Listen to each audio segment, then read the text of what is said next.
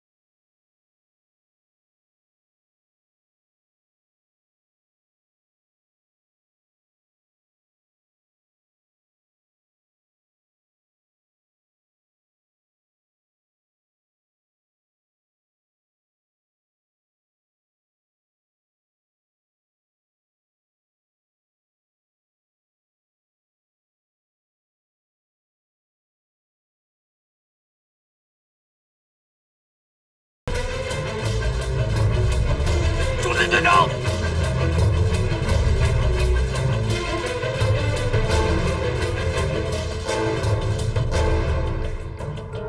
八嘎！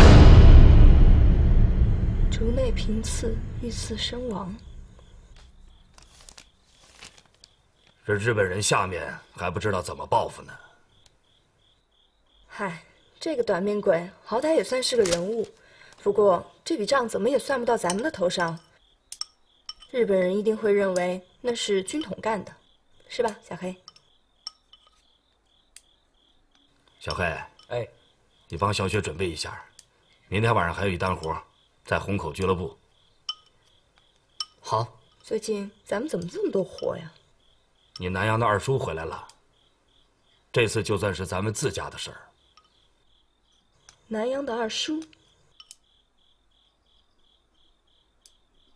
哦，我想起来了，他怎么突然间回来了？而且一回来就找咱们做这个事情。南阳的二叔，他去南阳的时候你还没来呢。他叫王自立，是老东家的公子。老东家的公子，就是天宫堂的少爷。本来天宫堂应该交到他的手上，可是后来老堂主交给了爸爸，他就去了南阳了。 行了，吃饭。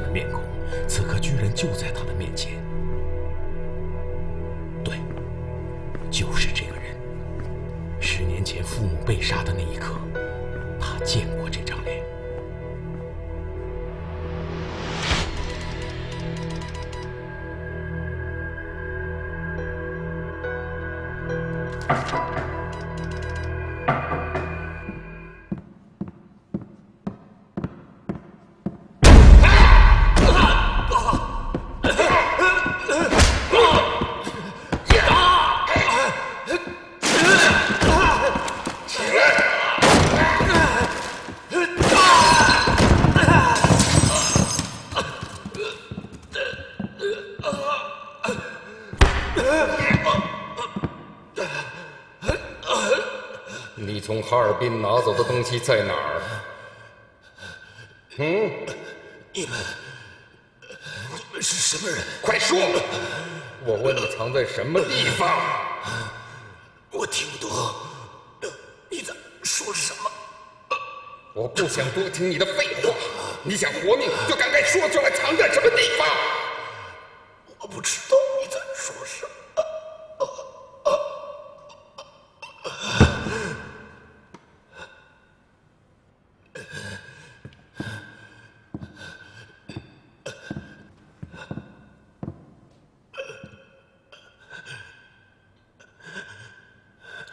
走。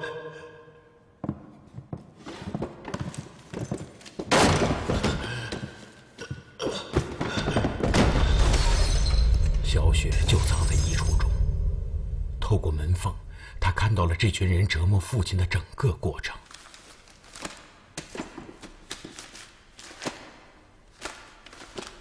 这些人翻箱倒柜，似乎在寻找一件重要的东西。找到了，找到了。您确定？我确定。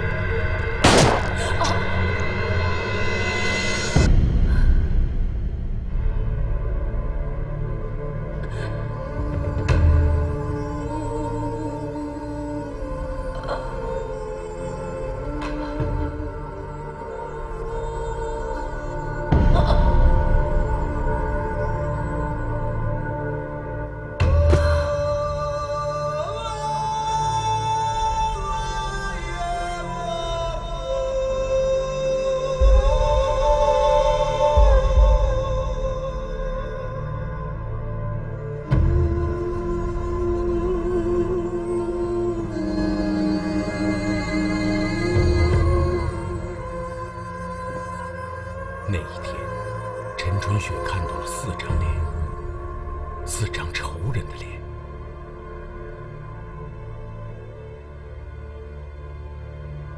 陈春雪知道，烈火般的仇恨将会伴随他的一生，直到这烈火将仇人的面孔烧成灰烬。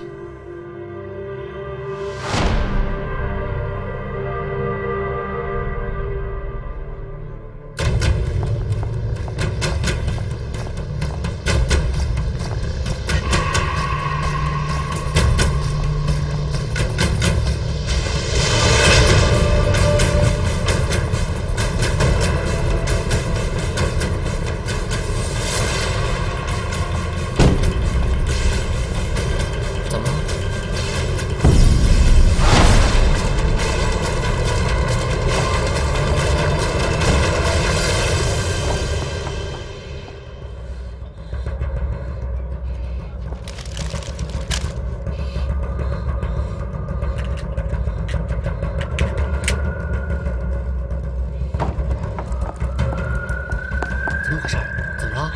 动有变。为什么？我看到了杀害我父母的凶手了。你说什么？我看到了杀害我父母的凶手。你能确定？这张脸我记得，我永远不会忘记。你就知道惯我，我要是喝醉了呀，就不好玩了。这话说的啊！别动！什么人？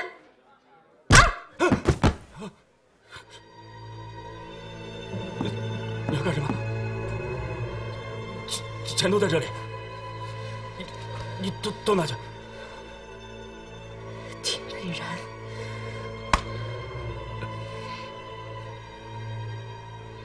你们胆子也太大了，这里到处都是警卫。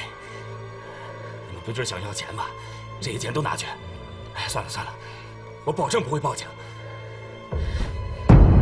这张脸你应该很熟悉吧？10年前，徐汇路15号，陈教授一家被害。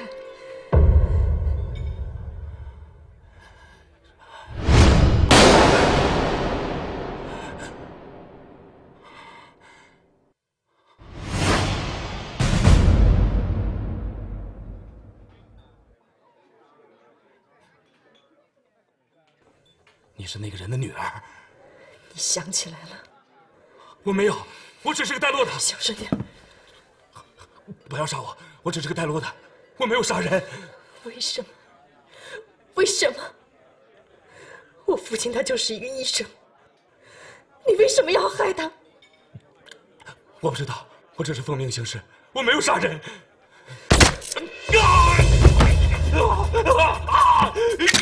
闭嘴！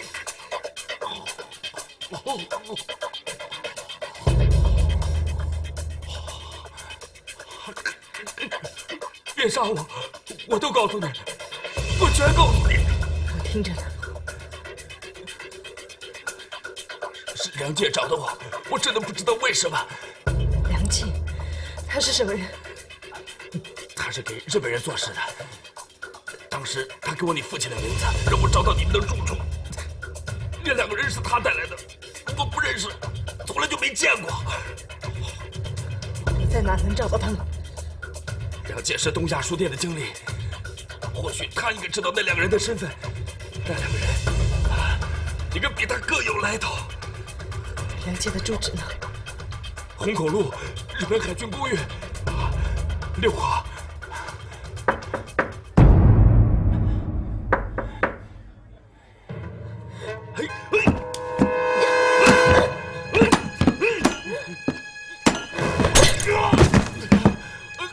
先生，我进来了。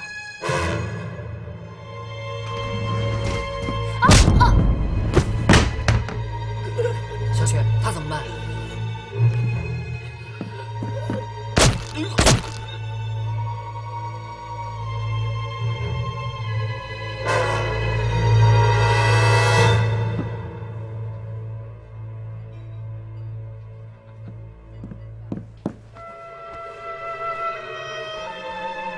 走。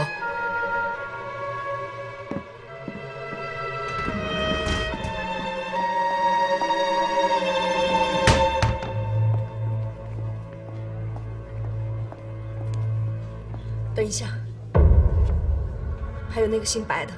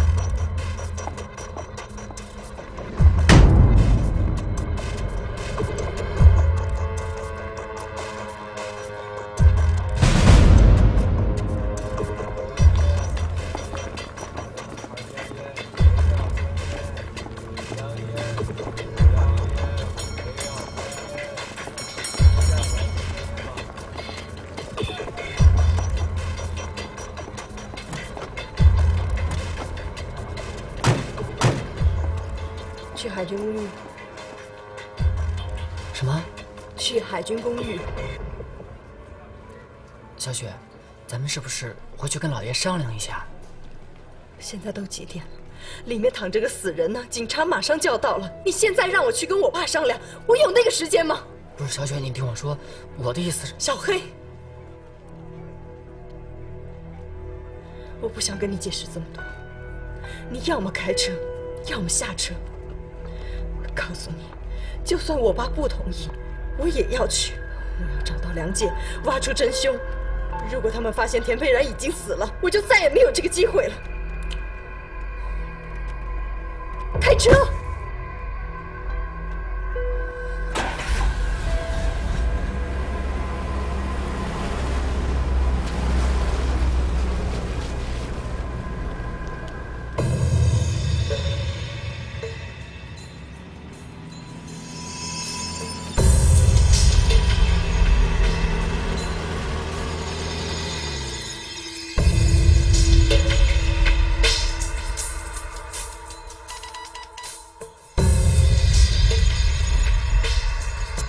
就这么冲进去了？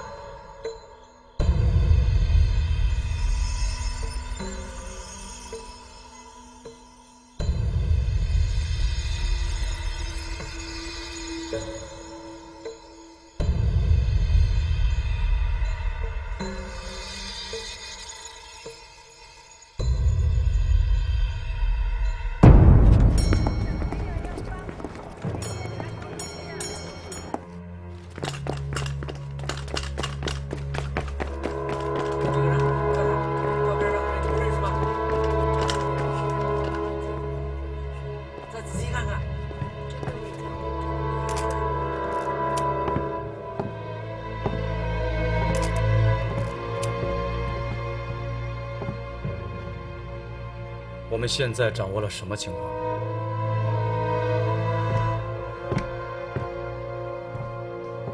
死者叫田佩然，是上海卫生署的专员。另外一个死者是这儿的服务员。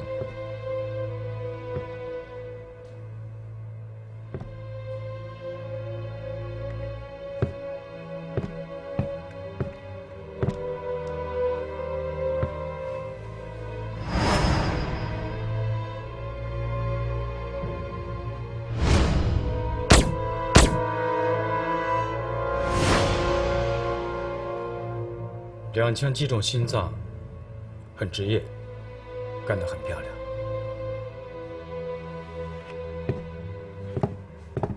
这儿还有1枪。看来死者生前被人逼问过什么。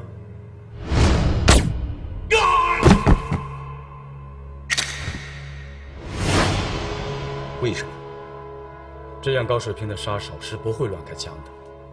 这一枪肯定是威胁恐吓的，是想从死者口中得到什么。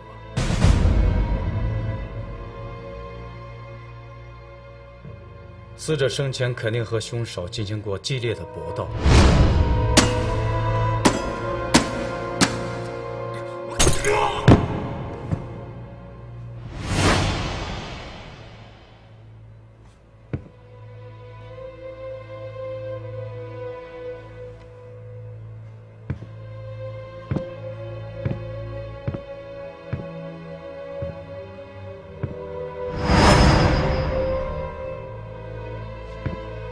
死者头部有伤，但致死的原因是被锐器刺死的，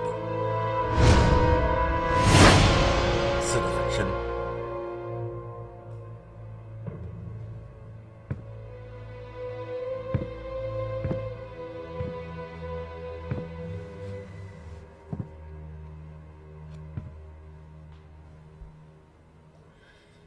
服务员进门送酒，惊动了凶手。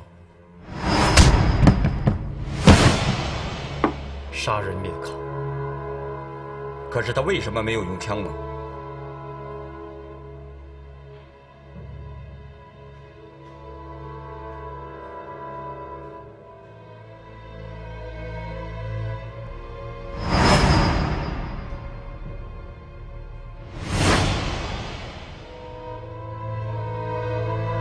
佩然今晚约见的是一个女人。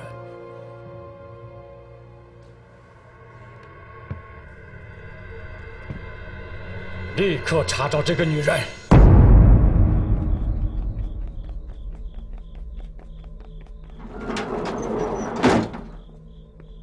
换岗了。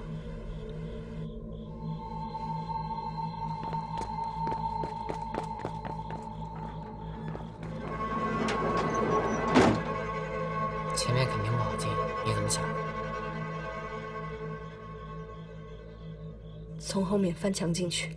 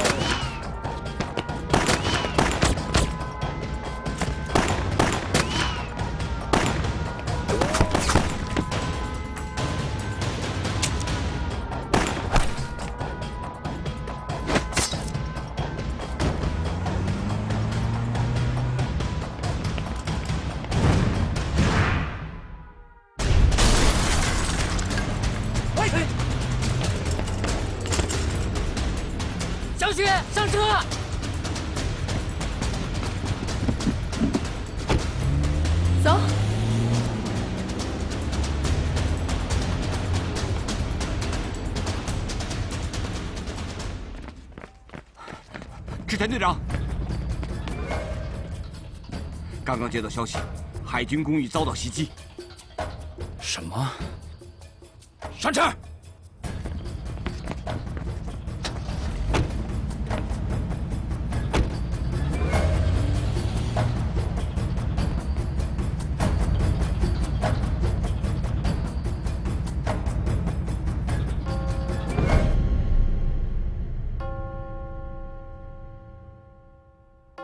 事情办完了吗？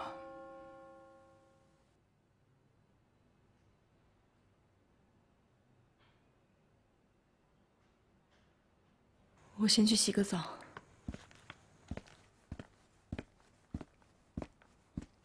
每次陈春雪执行任务，张新桥都会到他的住所等候结果。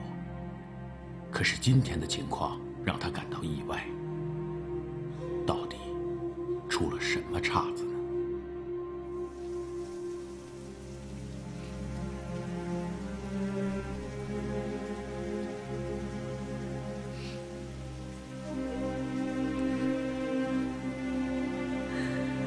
陈春雪去海军公寓抓梁介，是为了通过他找到另外2个仇人。可是，他没有想到自己会意外杀了梁介。陈春雪为自己的失误而懊悔。梁介死了，追查其他仇人的线索也就断了。陈春雪不敢相信，他苦苦等待了10年的复仇机会，就这样毁在他自己的手里。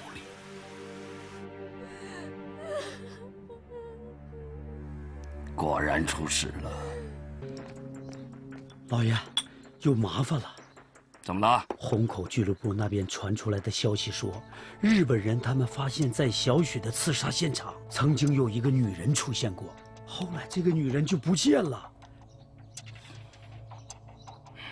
日本人怀疑她是刺客，现在正在全力追捕。对了，听说那里的服务员已经被日本人带去给那个女人画像了。你说他会不会看到过小雪呢？小雪怎么就没跟我提起过这个女人呢？他们怎么这么不小心，还留下了活口？哎呀，可不能让日本人找到那个女人。这个报上有什么消息没有？啊，我还没来得及看，全都在这儿。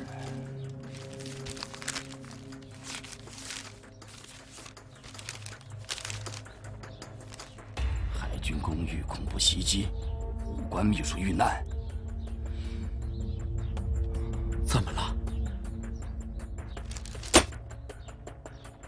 小雪杀错人了。啊，对了，海军公寓房间里的那个死者身份，你查到没有？他叫坂本信，海军上士，是上海领事馆武官的秘书。这是他的照片。据海军提供的情况，他是13天前到达上海的。这个人的背景很简单，跟中国人没有任何接触。我看未必。您的意思是，同一个杀手在一个晚上，先后杀死了田佩然和坂本信，为什么？如果这2者之间没有关联，我很难信服。这2件案子不可能是孤立的，刺杀的背后都有利益，而田佩然和坂本信之间也存在着相关的利益，所以我们一定要搞清楚死者的周边和背景，才能帮助我们找到共同的利益。当天那个被杀的是个日本人，不可能是小雪提到的那个梁介。这个人才20几岁。小雪的父母被杀已经有10年了，这个梁介，至今至少也得有30、40岁。对呀，那这么说的话，那个梁介现在还活着。先不要把这个消息告诉小雪。这样，老高，你马上去东亚书店去打探一下这个梁介。小雪说过，他是那儿的经理。好。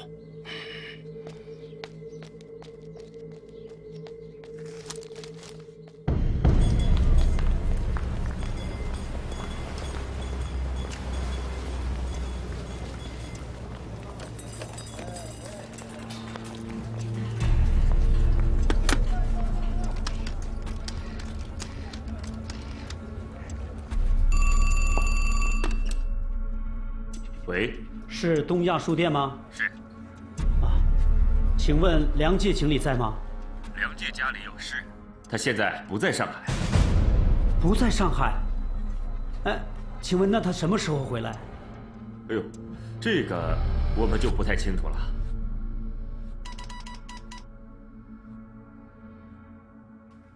与此同时，织田再次来到海军公寓的案发现场。他不明白的是，一个初来乍到的年轻海军上士，为什么会成为刺杀的目标？这个版本信背后，究竟隐藏着什么样的秘密呢？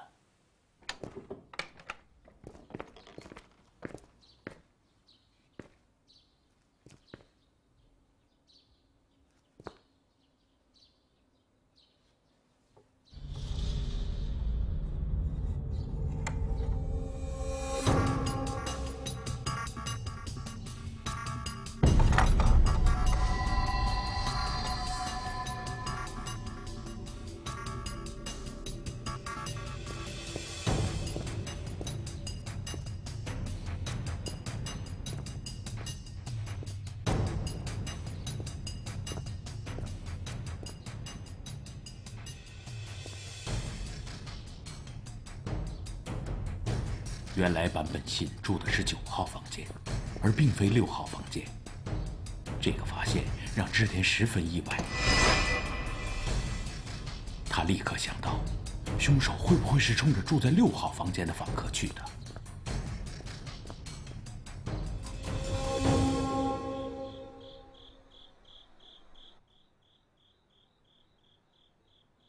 虹口俱乐部的那个女人是我们最大隐患。你们不应该留着他。我当时打昏了他，他应该没有看到我们。问题是，他没被打昏。在你离开后的第一时间，这个女人也消失了。这足可以证明她是在装昏。还有，你再想想，那个服务员是怎么死的？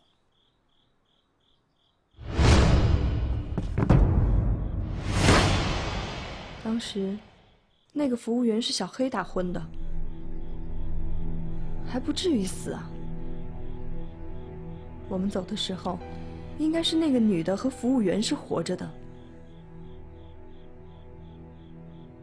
不会是那个女的杀了服务员吧？也就是说，他看到了你们。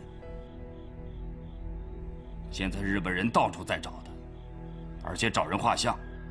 我们一定要抢在日本人之前找到这个女人，除掉这条线索。你再给我好好想想，还有什么其他方法能找到这个女人？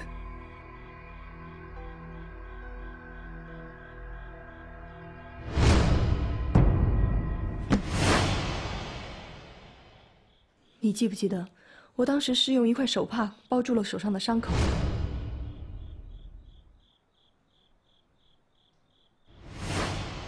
这块手帕有可能就是那个女人的东西。手帕上面有一个商标，那是一个很特殊的商标。开车。对。我当时把那块手帕扔在哪儿了？我们回来的时候走的是哪条路？我们走的是苏州河边。走。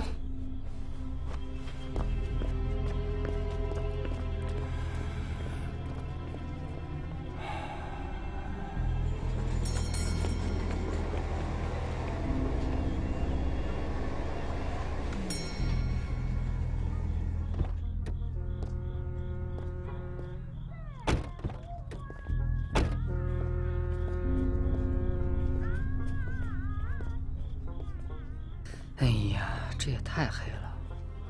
也许手帕上的商标根本说明不了什么。但是那是我们唯一的线索。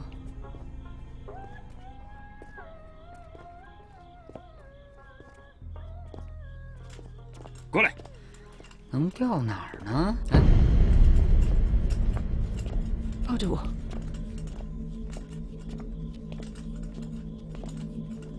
嗯，身份证。你们干什么的？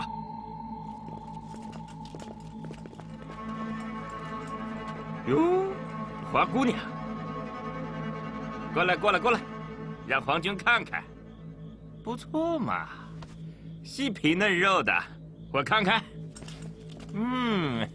不错呀。走吧，走吧，啊，走了啊，快走，让我看看嘛。走吧。花姑娘不错嘛。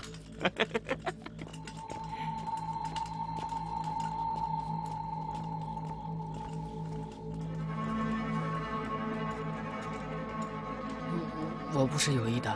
没事，接着找吧。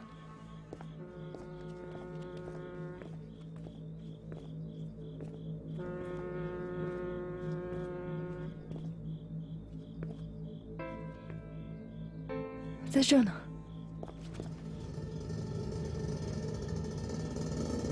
美丽服装店。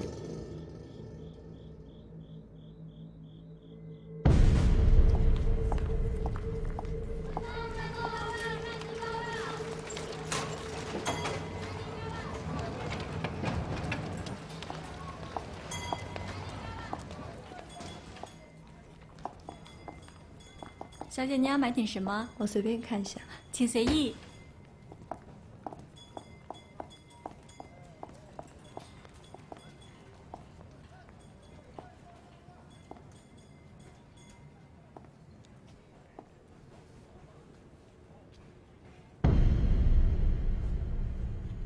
小姐，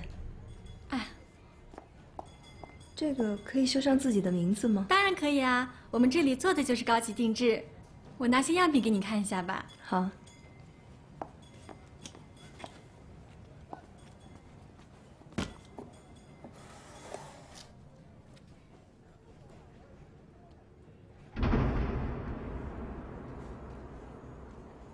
这个很漂亮，这是我们老板专门给自己设计的，很多客人都说漂亮呢。那能请你们老板帮我设计一下吗？没问题呀。不过现在他不在，明天你过来吧，我告诉老板一声，然后再给你约个时间。你们几点下班呢？5点钟。我知道了，谢谢。啊。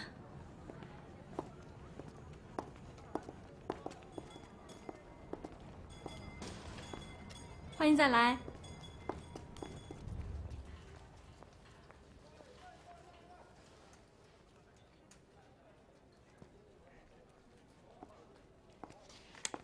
老板，没有什么事的话，我先走了。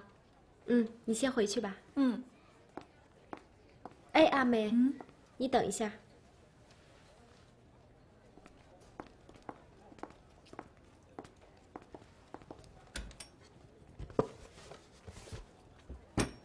你把冯太太的旗袍带上，顺道给她送过去。好，你让她试试，我在领口处给她改了个新花样，看她喜不喜欢。这个还用担心吗？去吧。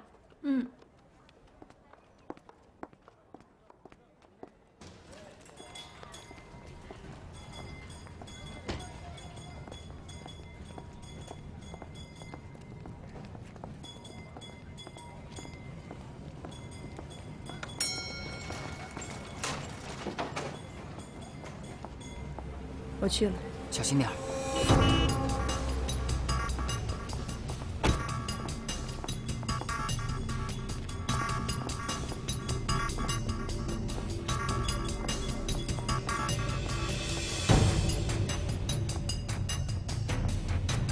又有什么事儿啊？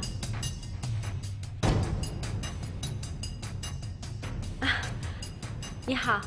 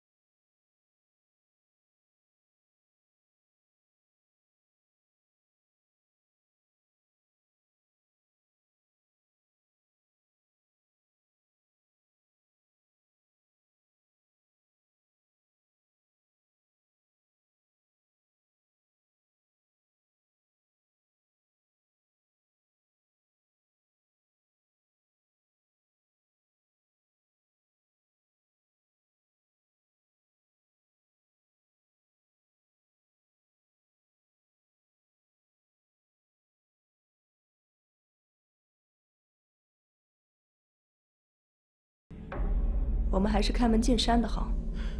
我不明白你的意思。要不然，你刚才干嘛不阻止我锁门呢？伤好的挺快的。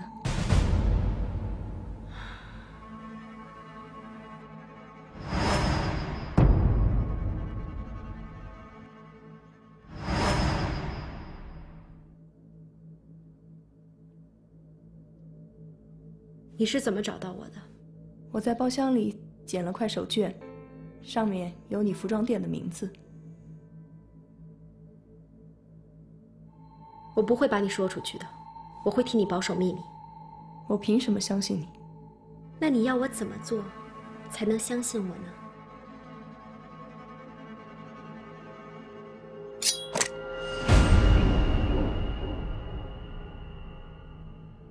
枪可比刀子快，我劝你还是把刀放下吧。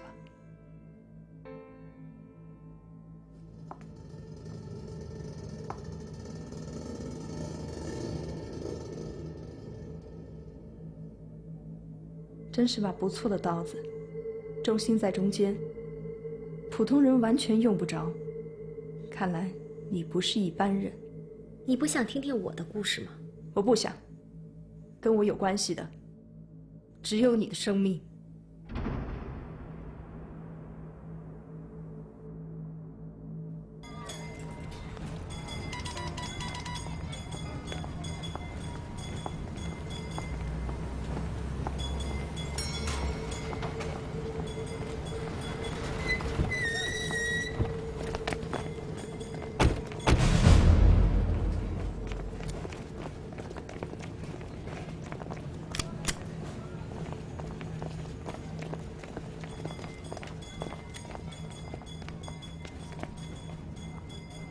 里边没人。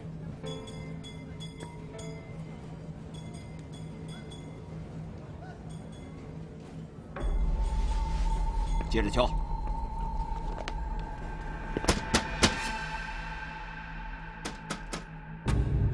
里面有人吗？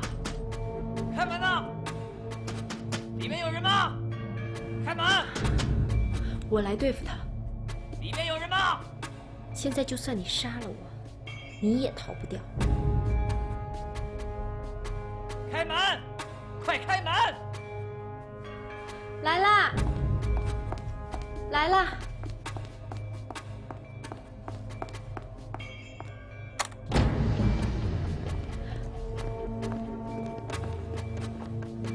你们是？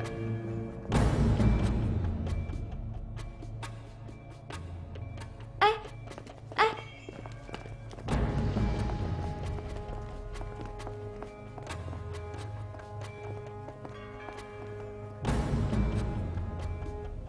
啊，这是我的客人，我们正在商量做衣服的事情。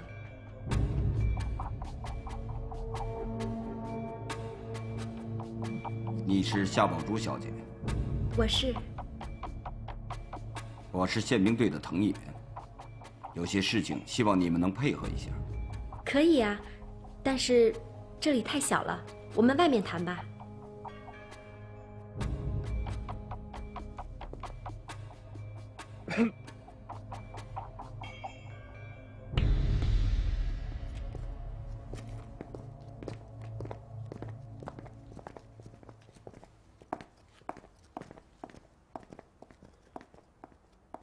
夏小姐，你认识一个叫田佩然的人吗？卫生署的田佩然。可恶，怎么追到我这儿来了？认识啊，怎么了？他死了。什么？他被人谋杀了。不可能！怎么会这样？我们大前天晚上才见过面的。这个我们知道。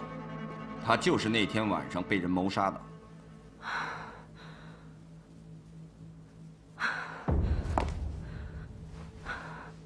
怎么会这样？这太可怕了。夏小姐，我们在报纸上发表了悬赏启事，寻找证人。你为什么不配合我们工作？报纸？我从来都不看报纸的，平常就是看看良友什么的。你看，所以这些事情我完全不知道。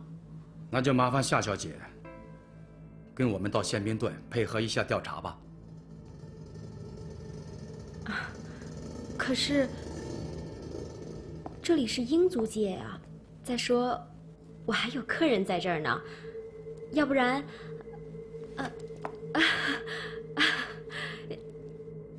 那这样吧，我去跟客人说一下，你们等一下啊。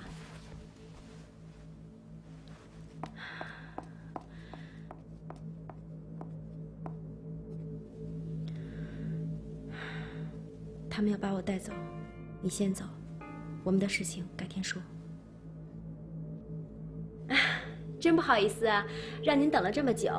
要不这样，布料我先帮您选着。真是不巧，我今天有点急事，咱们改天好吗？没关系，改天来。好，慢走。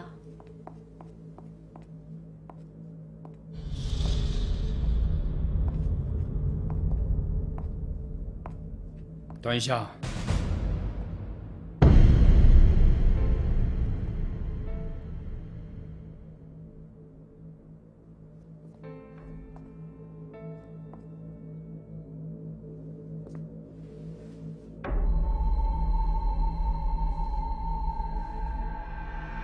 您调到这个，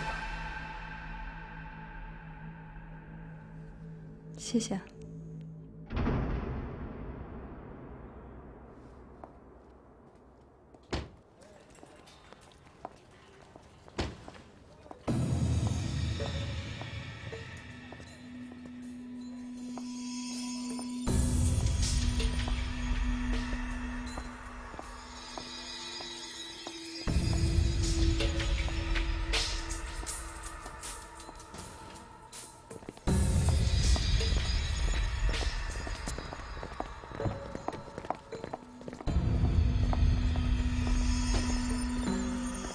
留2个人搜查一下，看看还有没有其他问题。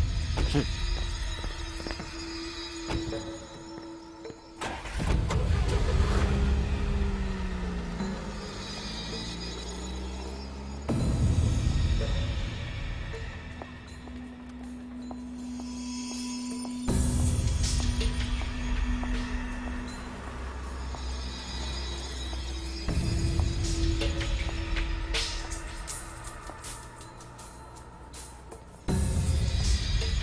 陈春雪有些忐忑不安。这个女人虽然充满了敌意，但是却没有向日本人告发她。为什么？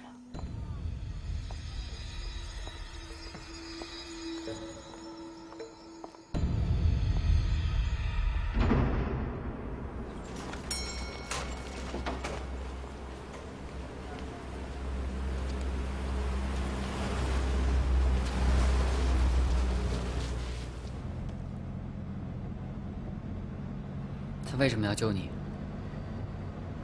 我不知道。他是不是害怕日本人在他店里开枪砸他店？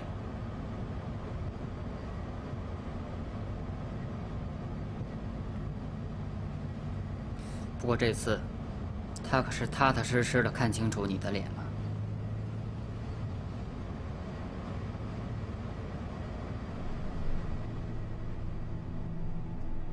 小黑说的对，如果这个女人改变主意，向日本人说出实情，陈春雪就危在旦夕了。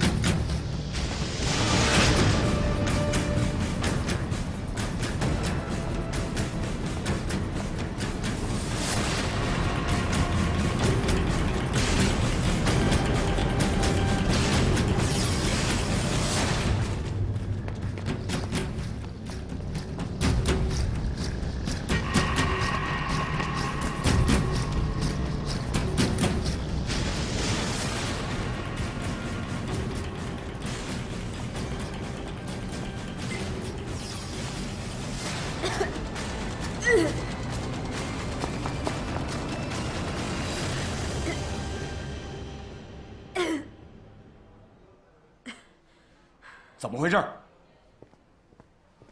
慢着！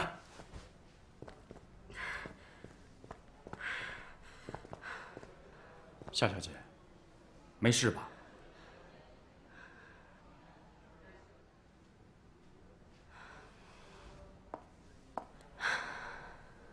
不好意思，这两天身体不舒服。夏小姐，请。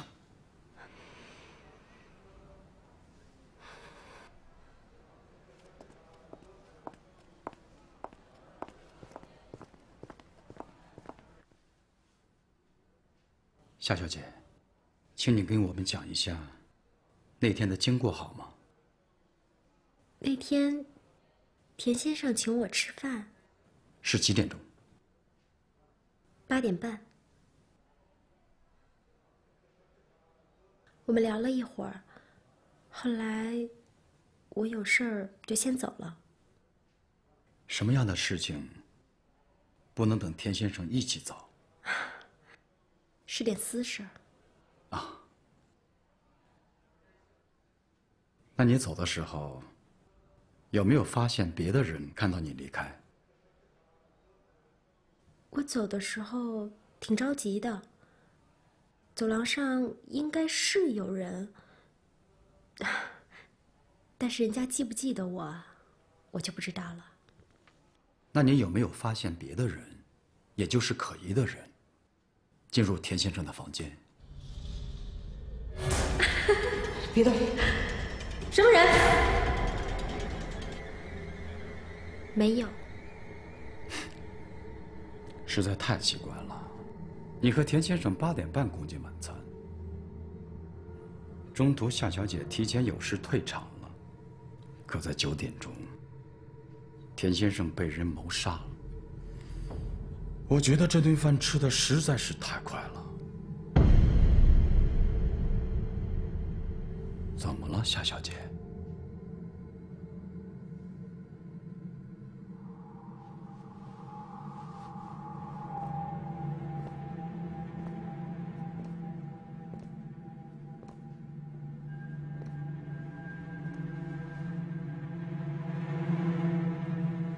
夏小姐好像是受伤了，这伤口还是新的，不会超过3、4天吧。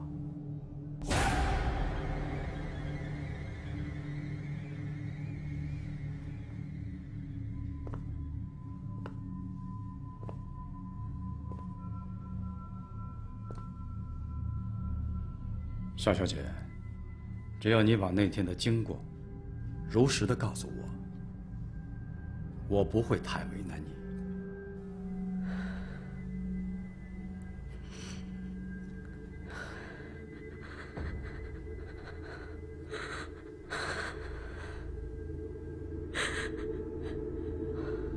这个田傻的田佩然，他说要娶我，原来他一直都在骗我，他骗我的财，骗我的色，我还傻乎乎的给他当枪使。他本来说要给我名分的，可是他现在又反悔，所以我跟他吵，没想到他就动手打我。你看，你们看，这是他打的，这是他打的，你知道吗？他居然动手把我打成这样子，我真是瞎了眼。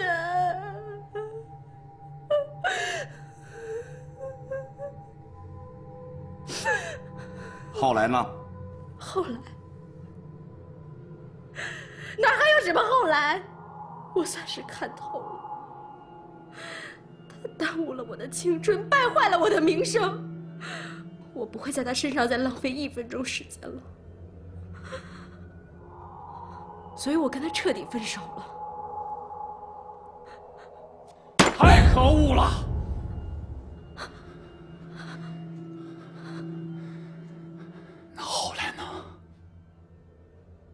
后来我就头也不回的就走了。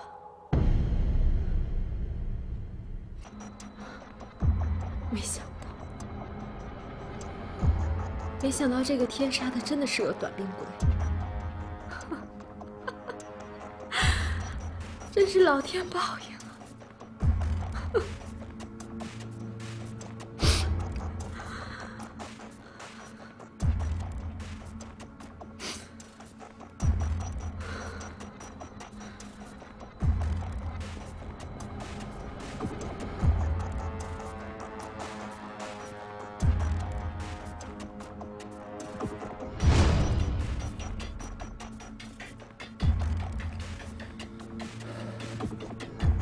你怎么看？据我了解的情况，田佩然的私生活的确不检点，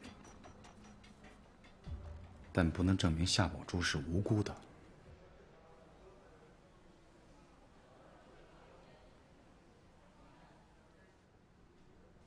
夏宝珠杀了田佩然，然后再到海军公寓杀了梁介。 难道他跟这2个人都有染？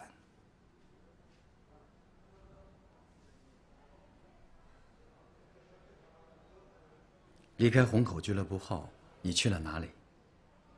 我去了医院。干什么？我去处理伤口。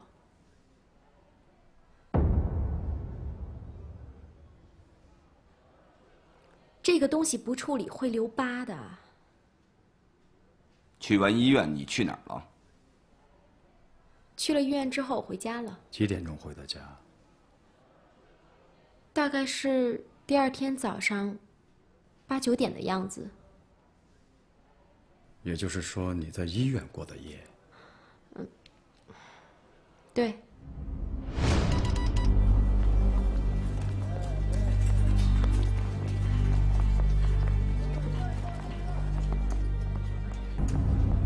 哎，黄包车。 去南阳医院，快点儿！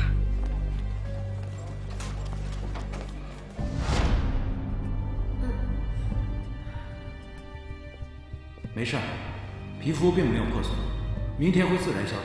小陈儿，带夏小姐去冰敷一下。好，夏小姐请跟我过来。谢谢。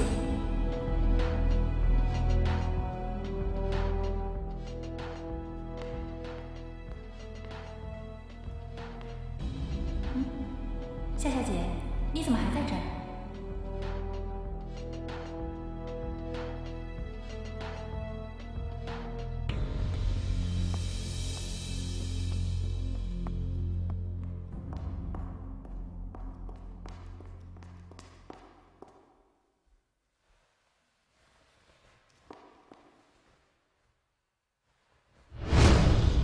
结果，我这一觉就睡到第2天早上。 但是那个冰袋真的很管用，否则我消肿最起码2、3天呢。你看现在恢复的多好，非常好。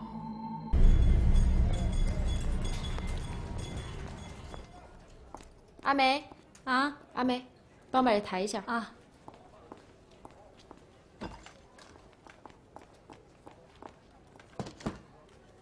把橱窗打扫一下，我要去晦气啊。来，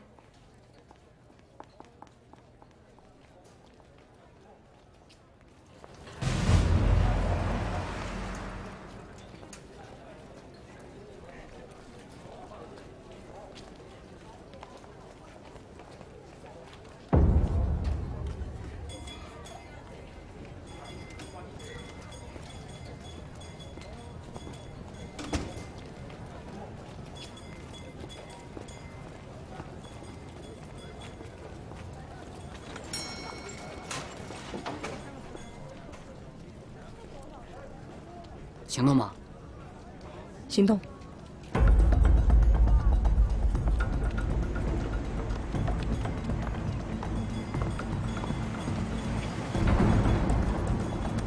等一下。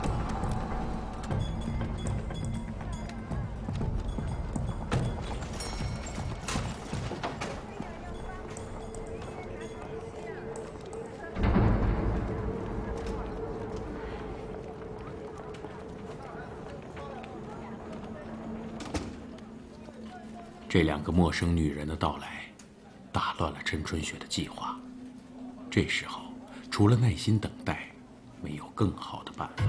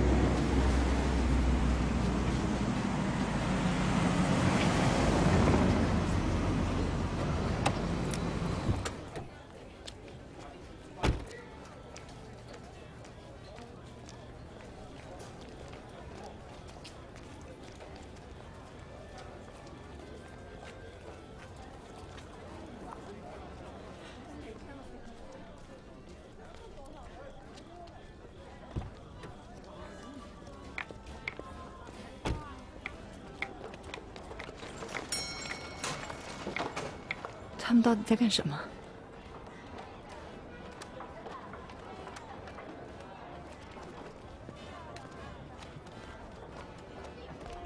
别着急，等等看。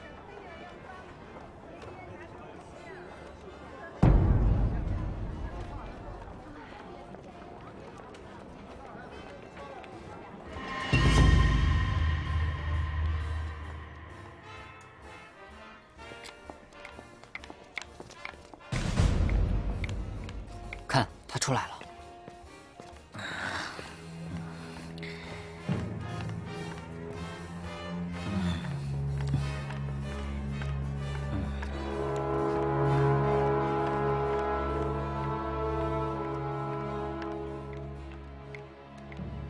我去看看。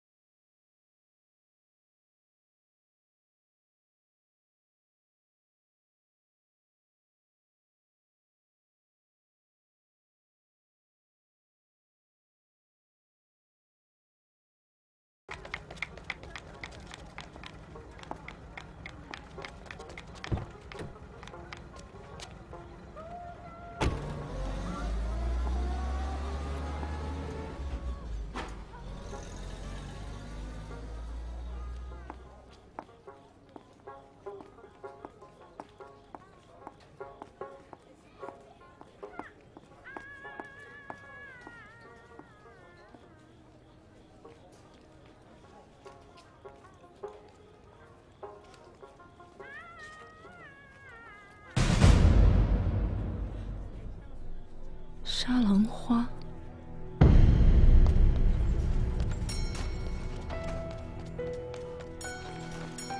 这么说遇到同行了。没想到他们就是沙狼花。道上有各种说法，都说沙狼花是女人，没想到还真给他们说对了，不仅是女人，而且是一群女人。可咱们现在怎么办？回服装店去。啊？有些事情我得弄清楚。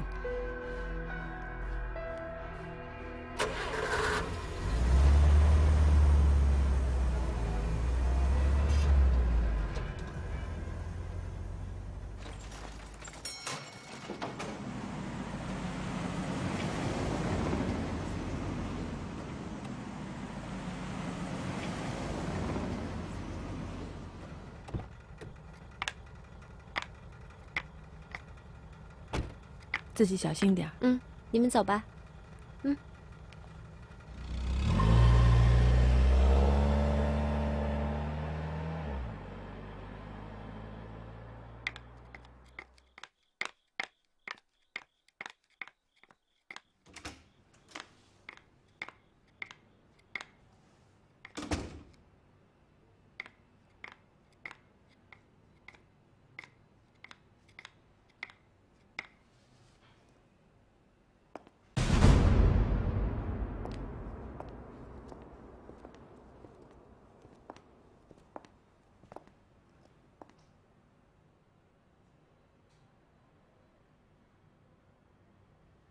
又是你！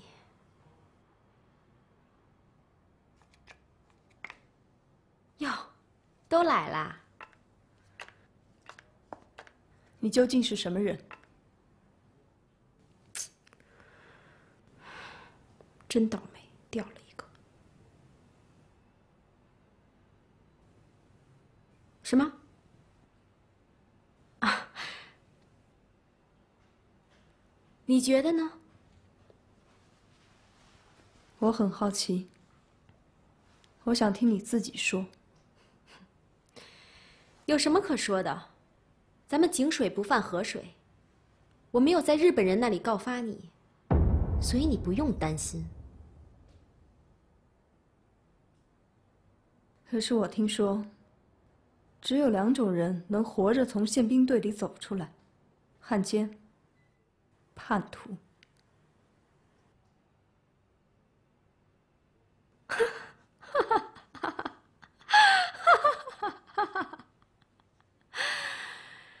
是吗？那看来我破了个先例呀。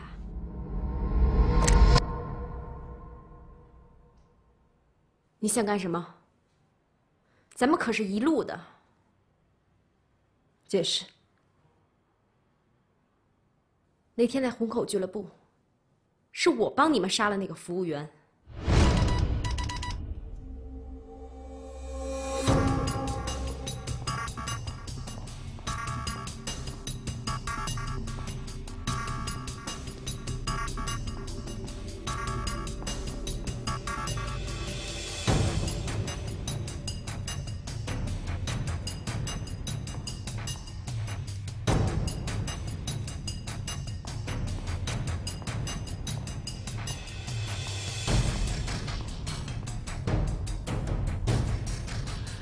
你先去青崖里舍317房间，这个老汉奸已经上钩了。1个小时以后，我会带他去找你。那还要大姐回来帮忙吗？不用，317房间窗户下面就是苏州河，咱们2个人还对付不了这头猪。好。我要是喝醉了呀，就不好玩了。别动！什么人？走。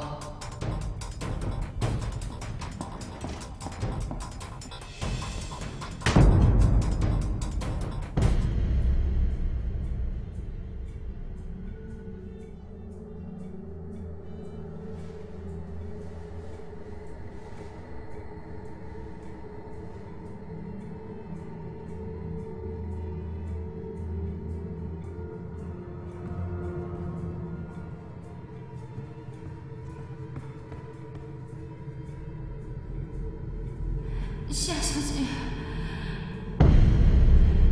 夏小姐，救救我！求求你，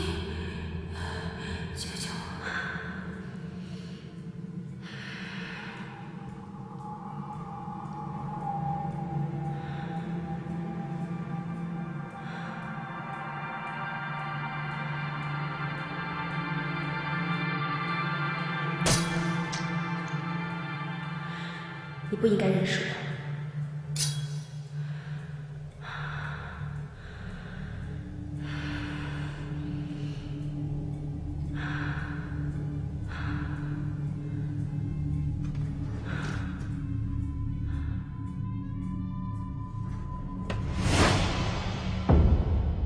为什么？不为什么，因为我也要杀田佩然。既然你们帮我做了，我就替你们做干净。你为什么要杀田佩然？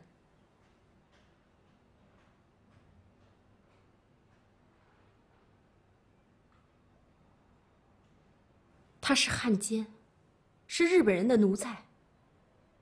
这个理由够不够？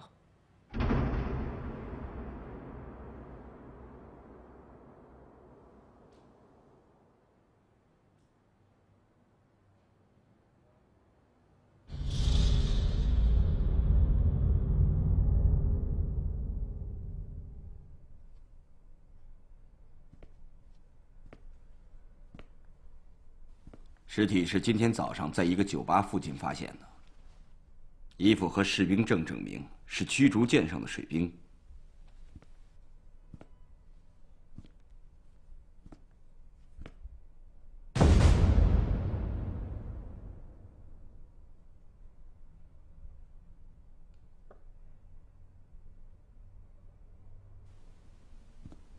纸花。又是纸花，什么意思？是这样，上海近1年来，不断有日本士兵和亲日人士被暴徒杀死，凶手总是在尸体旁边留下这种纸花。中国老百姓把这个凶手称之为什么？杀狼花。杀狼花。杀狼花。凶手作案没有任何规律，死者之间也没有任何联系。唯一的共同点就是，在死者身上都有这种纸花。竹内队长也一直非常头疼。这是一伙抵抗分子。可以这么说，但又不完全对。什么意思？我分析，他们不属于任何组织。抵抗组织杀人有明确的目的性，可是这些人好像是为了杀人而杀人，而且他们从来不使用枪，只用刀、绳子，还有其他锐利的凶器。从手段上来看，开始的时候他们很笨拙，死者身上都有搏斗的痕迹。可是最近，他们好像非常熟练，通常是立即致命。民间报复，可以这么说。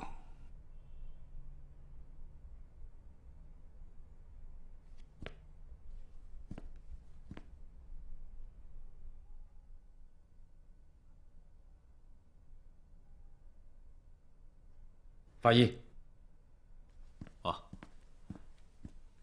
看一下，是不是人工制品？是。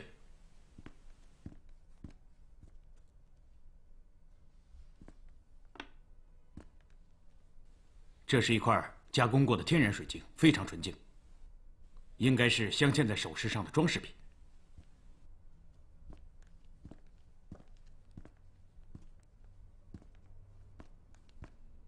水手身上不应该有这样的东西。应该是凶手无意中留下的。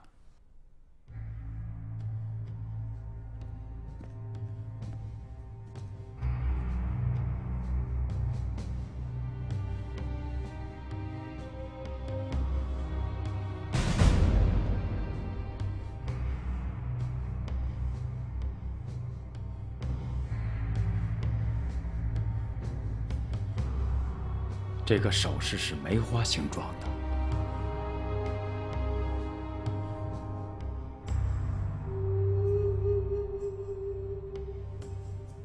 凶手在行凶的时候抓过这里，应该是手上的戒指一类的东西所留下的痕迹。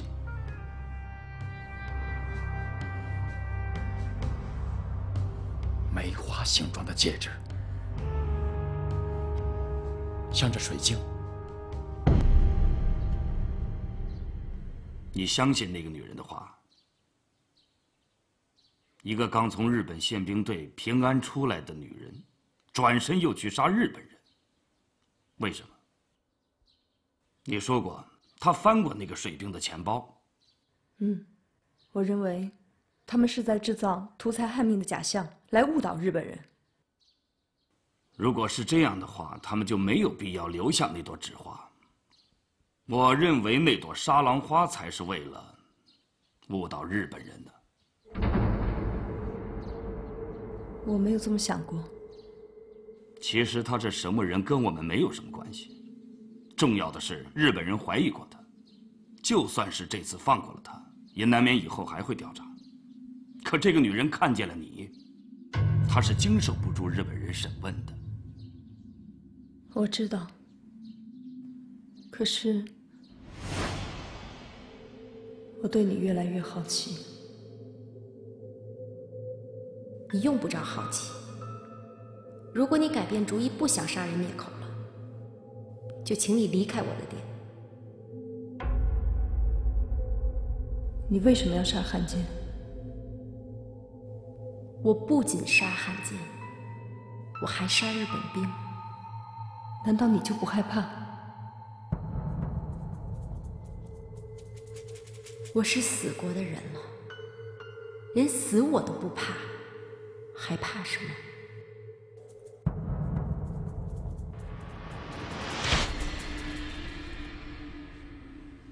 他的眼睛里是空洞的，像无底的深渊，充满着绝望和仇恨。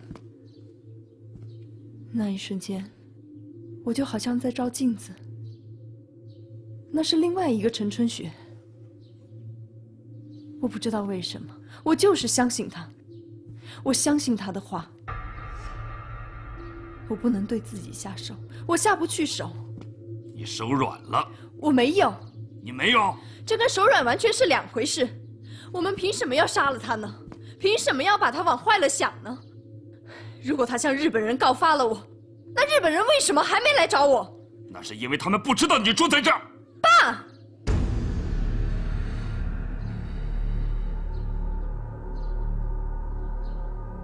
这个人，我杀不了。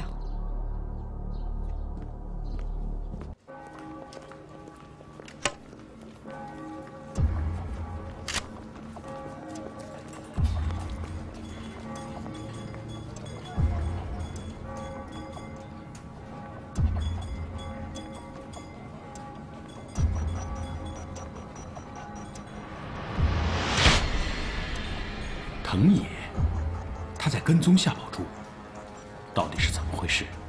陈春雪有些糊涂了。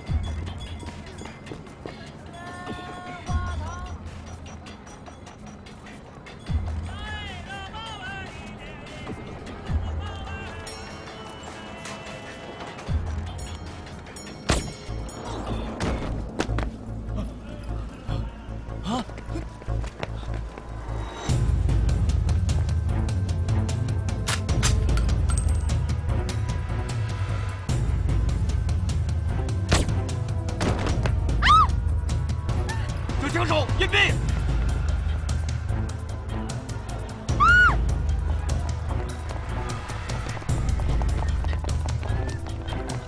追！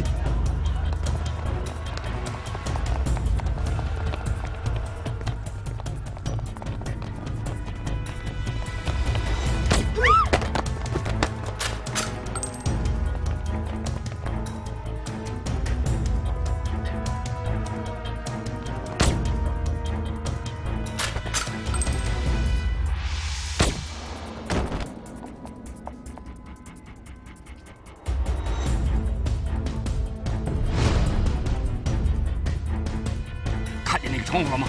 看见了。上。